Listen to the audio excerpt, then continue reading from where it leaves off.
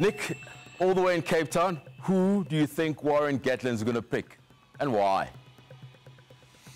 Okay, well, I'm sure he knows that he has to pick a back three who can handle a number of box kicks and our kicking game. So I think Hogg is going to play at fullback. Williams is outstanding under the high ball, so he's got very good choice there. But I would say Hogg would be selected just on experience and also his counter-attacking ability. I think Dwayne van der Merwe has done a fantastic job, and Adams as well. So, but he's got Reece Hammett. I would go with size and strength if I was him, because if you have to receive our up and unders and you can keep on your feet and wait for support to get to you, it's a big help. So maybe Dwayne van der Merwe and Adams as well. So and at centre, that's a difficult one. I think he's going to go.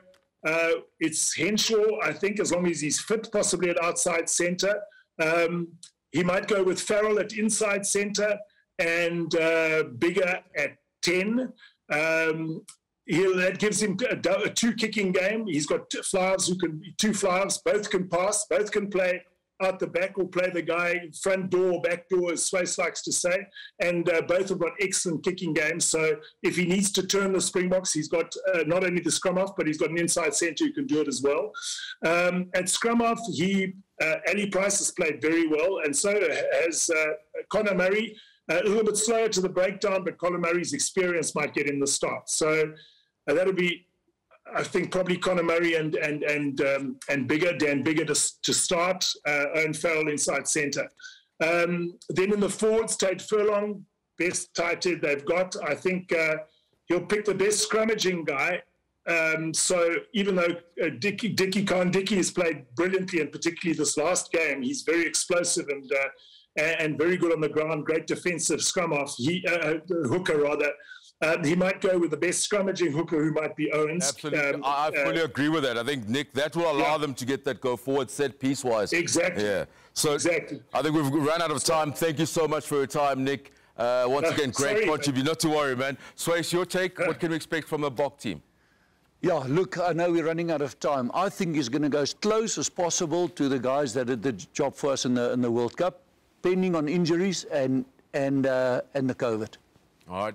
Anybody else standing out? Do you think Pollard will start and things like that? It depends on number 8. If Pollard is ready, obviously he's the man, and it all depends on what he's going to do at number 8. What would you do?